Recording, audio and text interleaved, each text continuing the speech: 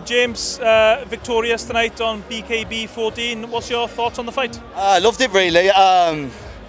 It's a bit one of them because when you get in there, you have to find me personally, I'll talk for my part, you have to find your range in there. And do you want to get hit with that silly shot you do with gloves on? Do ya, don't ya? What does it feel like slipping in? But I've sort of found the way it is now. Let me tell you now, I've been hit harder in gloves, to be honest with you, tonight.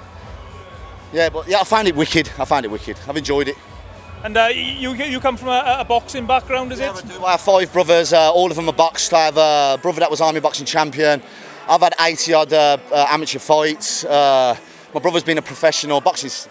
I've been boxing since the age of 10. My first amateur fight was 11 years old, so all my life boxing, all my life.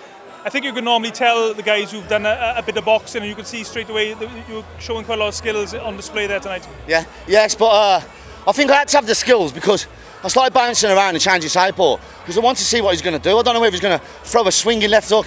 It was a stone. It was 18 pounds heavier than me tonight. He was.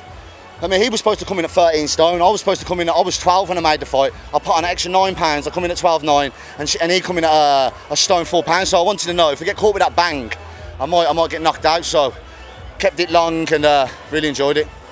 So. What next for you in your bare knuckle boxing career? Well, I've just walked out of the ring and Jim's just offered me January, so let's go January. And is there any particular fight that you'd like to call out, or you'd like to? I don't know no one to call out, and I'm not going to come on this game after my first fight and start shouting people's names off. It's not the way I work, to be honest with you.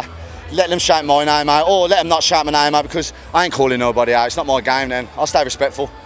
Congratulations, mate, and look forward to seeing you box again. Thank you so much for my first ever interview. Oh, there we go. Thank you very much.